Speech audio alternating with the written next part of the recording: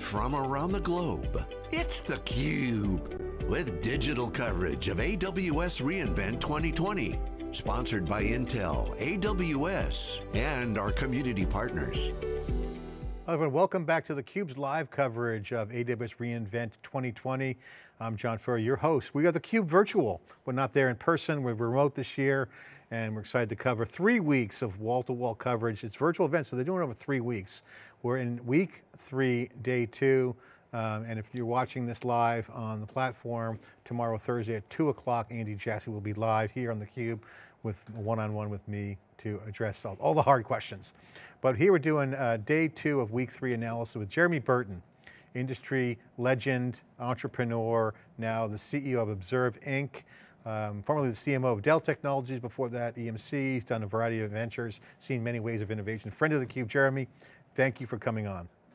Yeah, my pleasure, great, always great to be on theCUBE. Great to have you on, in particular because yesterday, Werner Vogels talked a lot about observability, and I noticed you got your Observe shirt on. Observe Inc. is your company's name, which is one of the many hot startups around observability where you're making a business out of basically what he talked about yesterday. And in today's keynote, you had the extended cloud, edge applications. You had Bill Vass, who leads up both edge and quantum. And then you had Rudy Valdez, who talked a lot about evolution of cloud architecture. And of course, you finally had David Richardson, who is the VP of serverless. So you got edge, quantum, serverless, architecture. Speaks to the sea change, Jeremy, and you have a good read on these big waves. When you look at serverless and then quantum, you look at edge, which is data, and you look at all this coming together under architecture. Werner's keynote yesterday kind of makes sense. It's a systems architecture, and this new observability trend isn't like a point product, it's a broader concept.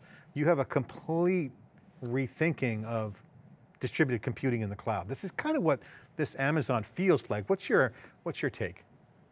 Yeah, it's a good observation. You know, the sort of punchline is that people are building applications differently. So the technologies that people are using to build apps are different. The way in which they build applications is different. The way folks release code into production is different.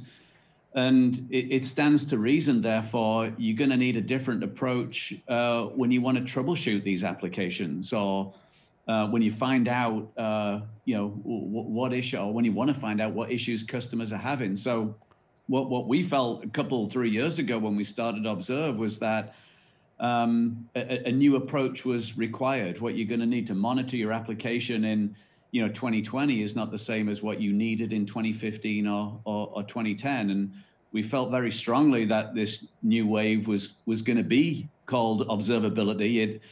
It brings a tear to my eye to hear Werner talk about it, because as much as we at Observe believe that we can do big things in future, it's the big vendors today that can move markets. And so to hear Amazon and Werner in particular talk about observability, I think it lends more credence to the topic. We think that organizations should have observability teams. We think there should be a head of observability. And again, Amazon endorsing this, I think means that there's a much stronger chance that that's going to happen. And they're going to start to shine a light on, I think, a topic that almost everybody needs to pay attention to as they build their next generation of applications.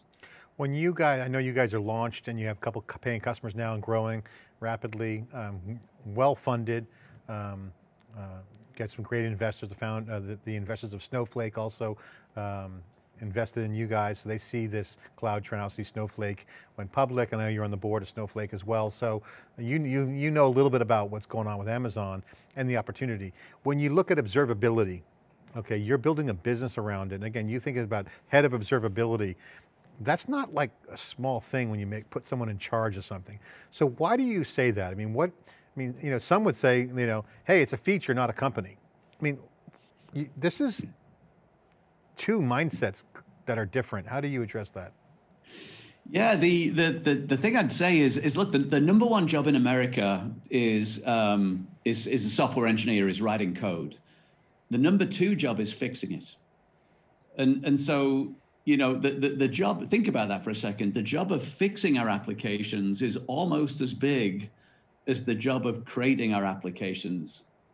Like something has to change, right? I know the job of fixing cars is not as big as the auto industry. Why? Because over time that industry has matured and there are better tools to diagnose cars, and so they become easy to fix over time. We've not made that leap with our applications. The tools that the engineering team use to debug and troubleshoot their application are often still very different to what the DevOps team is using, which is very different to what maybe the SRE team is using. And so it's a huge problem in our industry, really not being able to diagnose and troubleshoot issues when they arise. It costs the industry a fortune. It costs, sort of in direct wasted productivity of development teams, but it also costs in terms of customer experience. I mean, you and I both know is, look, if we're having a bad experience with maybe a new service that we're trying out online, we're probably going to go somewhere else. And so there's never been like a more important time for people to invest in observing the entire environment, the entire customer experience. Not only will you have happier customers, you might actually reduce the costs and improve the productivity in your engineering team as well. So I feel like the opportunity there is vast. I also think longer term, it doesn't just apply to troubleshooting distributed applications. I think the security systems are very related to the way we build software. I mean, I think in the news in recent days, we've become attuned to software defects or malware in software causing breaches in government agencies. Hey, that could be anybody's software right there. Yeah. And so security has got a role to play in observability, and the customer experience. It doesn't stop when they have a bad experience on the website. What if they complain? What if a help desk ticket gets? How do you track that? How do you track? Yeah, I have a lot of questions for Jassy tomorrow. One of them I'm going to ask him, and I want to get your thoughts on it because you brought that up, and I think it's a key point. Building applications and supporting them and fixing them. It kind of reminds me of the old adage of, you got to run IT, running the operations, 70% of the budget is using to running IT. If you look at what's happening, and if you talk to customers, and this is what I'm going to ask Jassy tomorrow, Werner actually talked about day two operations in his keynote. Yeah. I mean, this is Amazon, they're targeting builders. And so I talked to a few other entrepreneurs who have growing companies and some CIOs and CEOs. And the basic enterprises, they don't want to be building things. Like that's not their DNA. They don't build things. Like that's not what they do. I mean, first of all, I love the builder mentality and with Amazon, but they might be at a time where there might not be enough builders, Jeremy, right out there. So you got skill shortages, and then ultimately, are enterprises really builders? Yeah, they'll build something, but then they just run it, right? So at what point do they stop building, or they build their own thing in the cloud, and then they got to run it? So I think Amazon is going to shift quickly to day two operations. Yeah, build, run. Yeah, it's a great topic of conversation. I think what you're sort of poking at is sort of the maturation of this digital age and the state that we're at. I mean, if you go back, to 10, 20 years, I mean, look at the mid 90s.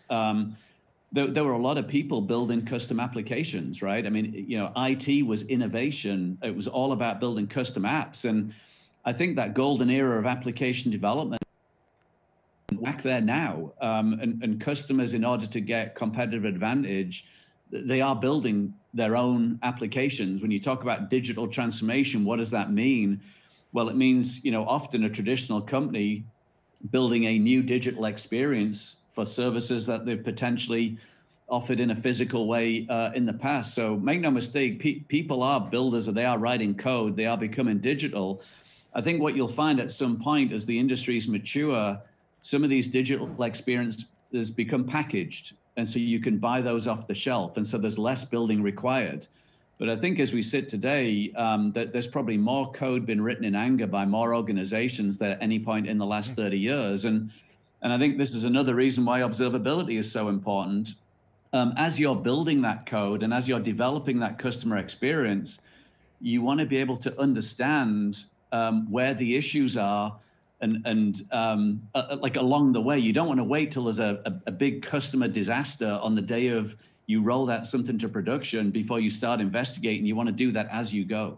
Yeah, and I think that's a kill. I do agree with you, by the way. I think there is a builder mentality, but it's private. But remember those days back in ITs, if you want to put our time machine hat on and go through the time machine, is, you know, that was during the mainframe client server transition, and it was called spaghetti code. You know, it's like the monoliths were built and then had to be supported, and that became legacy. So, and I kind of see that happening today where people are moving to the cloud, they are building, but at some point, you got to build your thing in the cloud.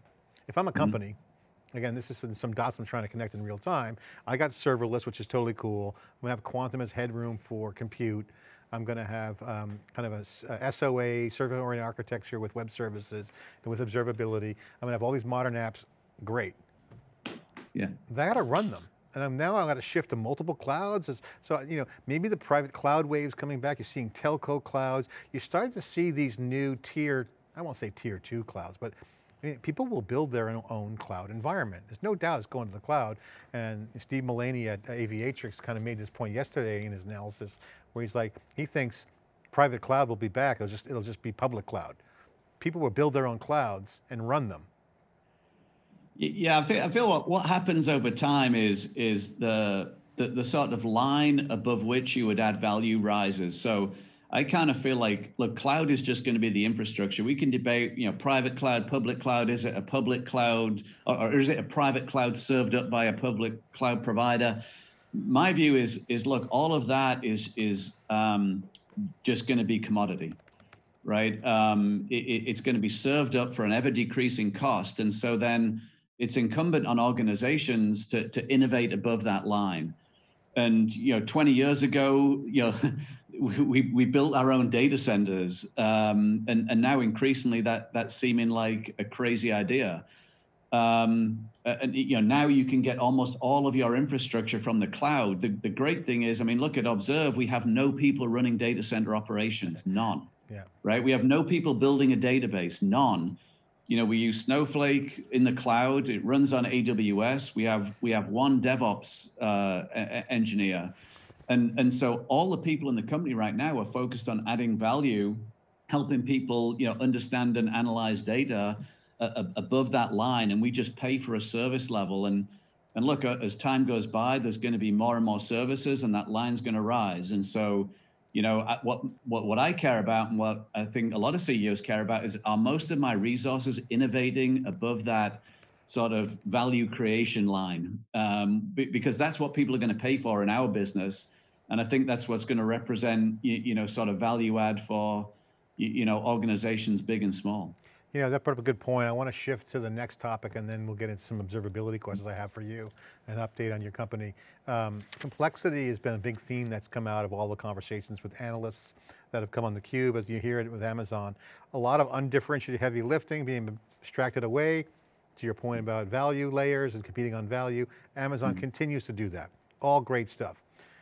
But some are saying, and we had said on theCUBE, 2 days ago, you put the complexity behind the curtain, it's still complexity, right? So complexity with the edge is highlighted, even though they got green edge core or green grass, which is core thing, IoT core. A lot of cool things happening, but it's still not yet super easy. So complexity tends to slow things down, became friction. What's your view on this? Because taming the complexity seems to be a post-COVID pandemic mandate for cloud journeys. What's your thoughts? Yeah, I totally agree. I think in certainly, look, organizations that have been in existence for 30, 40 years, or maybe even 10 years, look, that there's an amount of technical debt and complexity that you build up over time. But even newer companies, the way that people are building modern distributed applications in some respects is more complex than in days gone by. Microservices some of which maybe you own, some of which maybe you don't. And what you've got to be able to do is see the big picture. When is something in my code, but then when am I making a call out to maybe a third-party microservice, and that microservice is bailing out on me? People have got to see the big picture. And I think what hasn't been available as people have changed the architecture in their applications, there hasn't been an equivalent set of innovation or evolution in the tools that they use to manage that environment. And so you've got this sort of dichotomy of a better way for software developers to write code and deploy it into production, microservices, but at the same time, you don't have good information and good tools to make sense of that complexity. That's great stuff. Jeremy Burton is here. He's the CEO of Observe Inc., CUBE alumni, VIP CUBE alumni, by the way. He's been on theCUBE every year since theCUBE has been around, 2010, when he took the new job as the CMO of EMC prior to being bought by Dell. Jeremy, you're a legend in the industry, certainly as an executive and a marketer and as an entrepreneur. I got to ask you, Observe Inc., your company now, you're right in the middle of all this. You got a big bet going on. Could you share, in your opinion, your words, what is the big bet that you're making with Observe Inc.? What are you betting on? How do you see the preferred future unfolding, and where are you guys going to capture that value? Yes, our big bet here really is to take a new approach in terms of enabling people to observe their systems. The term observability actually goes back to a guy in control systems theory in the 60s. And it's got quite a simple definition, which is, being able to determine or being able to diagnose a system by the telemetry data that it emits. So let's look at the external outputs, and then based on that, can I determine the internal state of the application? And so from the get-go, we felt like observability was not about building another tool, right? It's not about building another monitoring tool or logging tool. It's about analyzing data. And I was struck many years ago, I spent a bit of time with Andy McAfee from the CSAIL lab at MIT. And he made a statement that I thought at the time was quite profound, which he said, look, everything's a matter of data. If you have enough data, you can solve any problem.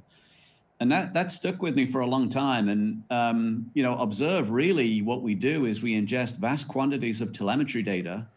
We treat everything as events, and we try and make sense of it. And the economics of the infrastructure now is such that you truly can ingest all your telemetry data, and it's affordable, right? I mean, one of the wonderful things that Amazon has done is they've brought you, very cheap, affordable storage. You can ingest all your data and keep it forever. But now, can you make sense of it? Well, compute is pretty cheap these days, and you've got amazing processing engines like Snowflake. And so our sense was that if we could allow folks to ingest all of this telemetry data, process that data, and help people easily analyze that data, then they could find almost any problem that existed in their applications or in their infrastructure. So we really set out to create a data company, which I think is fundamentally different to really what everybody else is doing. And today we're troubleshooting distributed applications, but I think in future, my hope is that we can help people analyze almost anything around their applications or infrastructure. And what's the use case problem statement that you're entering the market on? Is it just making sure microservices can be deployed? Is it Kubernetes? Is it managing containers? Is there a specific customer adoption use case that you're focused on right now? Yeah, we've tried to target our ideal customer, if you like, has been the 3,000 or 4,000 SaaS companies. We're really focused on the US right now, but 3,000 to 4,000 SaaS companies, predominantly, obviously running on AWS, often a Kubernetes infrastructure, but people who are having a hard time understanding the complexity of the application that they've created, and they're having a hard time understanding the experience that their customers are having and tracking that back to root cause. So, really helping those SaaS companies troubleshoot their applications and having a better customer experience. That's where the early customers are. And if we can do a good job in that area, I think we can, over time, start to take on some of the bigger companies and maybe some of the more established companies that are moving in this digital direction. Jeremy, thanks for sharing that. And I got one last set of questions for you around the industry. But before I get there, give a quick plug for Observe. What are you guys looking to do, hire? I mean, give a quick PSA on what's going on with Observe. Yeah, so we're the company's now rough and tough about 3 years old. We got about 40 people. We're well funded by Sutter Hill Ventures. They were the original investors in Snowflake. Yeah, I mean we've well more than doubled in size since the COVID lockdown began. We had about 15 people when that began. We've got almost 40 now. And I would anticipate in the next year we're probably going to double in size again. But yeah, really the core focus in the company is understanding and analyzing vast quantities of data. And so anybody who is interested in that space, look us up. Looking for mainly any areas, obviously engineering, any other areas looking for openings? Engineering all over. I mean, we as you'll see, if you go to observeinc.com, we've got a pretty slick front end. We invested very early on in design, in UX design, so we believe that UI can be a differentiator. So we've got some amazing engineers on the front end, so can always do with the help there. But obviously, there's a data processing platform here as well. We do run on top of Snowflake. We do have a number of folks here who are very familiar, with the Snowflake database and how to write efficient SQL. So front end, back end. We very soon, I think, we'll be starting to expand the sales team. We're really starting to get our initial set of customers and the feedback loop rolling into engineering. And my hope would be, probably early part of next year, we really start to nail the product market fit. And we've got a huge release coming in the early part of next year where the metrics and alerting functionality will be in the product. So yeah, it's sort of all systems go right now. Congratulations, love to see the entrepreneurial journey. We'll keep an eye out for you, and you're in a hot space, so you'll be riding that wave. Question for you on the, just kind of the industry. You're in the heart of Silicon Valley like I am. Obviously I'm in Palo Alto, you're up in the Hillsborough area. I think you're in Hillsborough, right? That's where you live. Yeah. San Francisco, the Valley, the pandemic, pretty hard hit right now. People are sheltering in place, but still a lot of activity. What are you hearing in the VC circles, startup circles, as everyone looks at coming out of the pandemic? And you look at Amazon, and you look at what Snowflake has done. I mean, Snowflake was built on top of Amazon, competing against Redshift. Okay, they were hugely successful at doing that. So there's kind of this new playbook emerging. What are people talking about? What's the scuttlebutt? Yeah, I mean, clearly tech has done very well throughout what has been, just a terrible environment. I think both kind of socially and economically. And I think what's going on in the stock market right now is probably not reflective of the economic situation. And I think a lot of the indices are dominated by tech companies. So if you're not careful, you can get a little bit of a false read. But look, what is undisputed is that the world is going to become more digital, more tech-centric than less. So I think there is a very, very bright future, for tech. There is certainly plenty of VC money available. That has not really changed materially in the last year.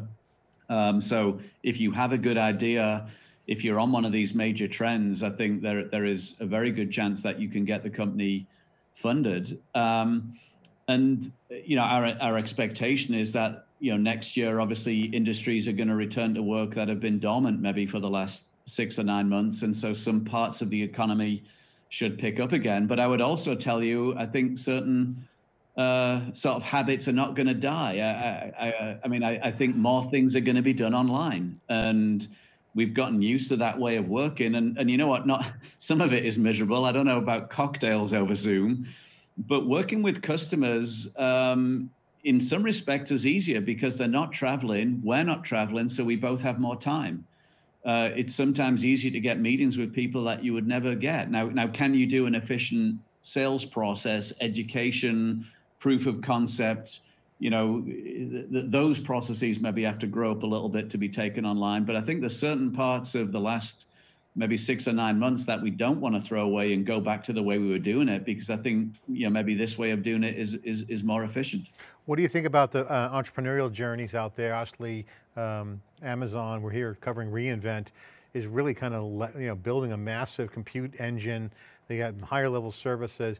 And I've been speculating for years. I think Snowflake is the first kind of big sign that points to kind of what I said like 5 years ago, which is there's going to be an opportunity for these other clouds, specialty clouds, I called them. Not maybe the wrong word, but Snowflake basically built on top of Amazon, became most valuable company ever on the Wall Street IPO on someone else's cloud. So is that a playbook? I mean, is that a move? I mean, this is kind of like a new thing.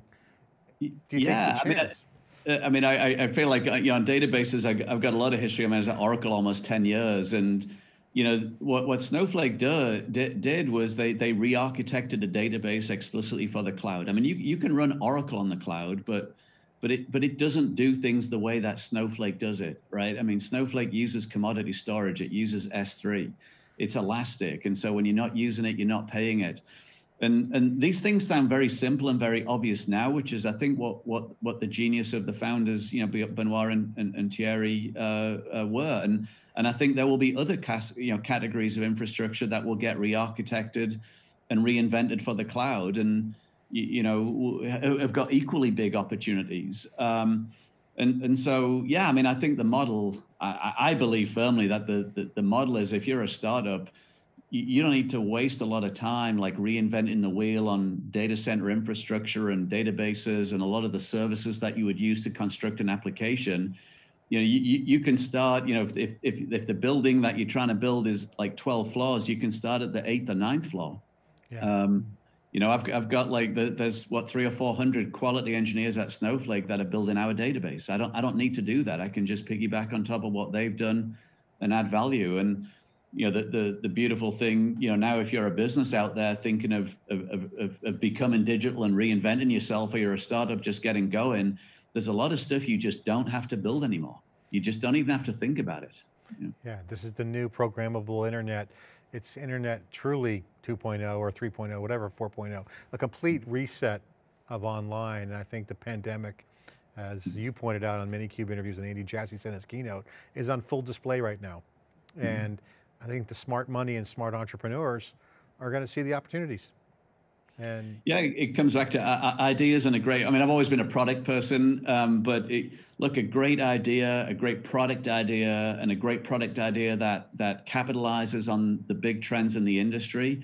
I think there's always going to be funding for those kind of things. I don't know a lot about the consumer world. I've always worked in B2B, but the kind of things that you're going to be able to do in future. I mean, think about it. If storage is essentially free and compute is essentially free, just imagine what you could do, right? Jeremy, and that's where enterprise is the new consumer. Get on, let's understand that. Let's finally, B2B is the new consumer. Enterprise is hot. I was riffing on this all week. All the things going on in enterprise is complex, is now the new consumer. It's now all connected. It's all one thing. The consumerization of IT, the consumerization of computing has happened. It's going on. So you're a leader. Thank you for coming on. Great to see you, as always. Say hi to your family and stay safe. Yeah, you too. Thanks for the invite. Always a pleasure. Jeremy Burton, breaking down the analysis of day 2 of week 3 of reInvent coverage. I'm John Furrier. We're theCUBE virtual. We're not in person anymore. Virtualization has allowed us to do more interviews, over 110 interviews so far for reInvent. And tomorrow, Thursday at 2 o'clock, Andy Jassy will spend 30 minutes with me here on theCUBE, looking back at reInvent, the highs, the lows, and what's next for Amazon Web Services. I'm John Furrier, thanks for watching.